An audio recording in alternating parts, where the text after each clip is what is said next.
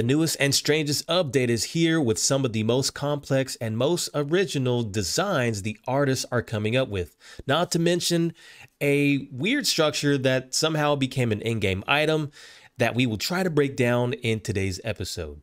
What's up, guys? It's Godson, and if you thought the debate was over, there are still shots being fired by the founders of Illuvium. The most recent was Grant replying to a post by Michael from Star Atlas about their transparency to Web3 development. Grant replied with a sarcastic smile and said that Illuvium is the second biggest developer to transparency. Now, I don't think this is a personal attack. This is just taking shots at other projects, which is something you see in any competitive environment. Everyone wants to be the best, and we are yet to see which crypto game can deliver.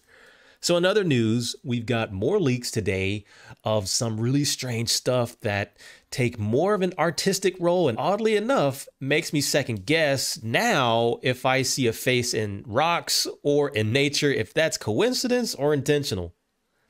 Either way, it seems the Illuvium artists will be implementing concepts of facial structures and other dynamic objects that will be used in set dressing for the overworld. And some of these objects just look incredible, from really intricate designs that seem to have more alien tones to everyday shells and structures you would see in nature. We are also introduced to a possible in-game puzzle that would involve the Ranger breaking down icicles that would disrupt the underground geysers, which could potentially become a cinematic of how the Ranger could escape from the underground cave that correlates with the storyline of Illuvium. We are also introduced to an example of how the artists generate and randomize structures in the overworld.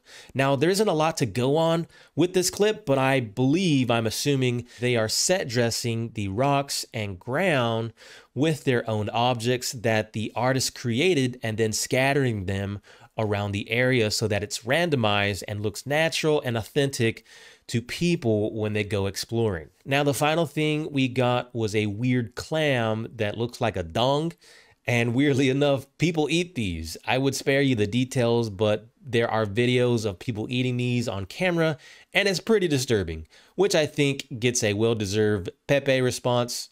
And yeah, that's pretty much all the leaks that we've got today.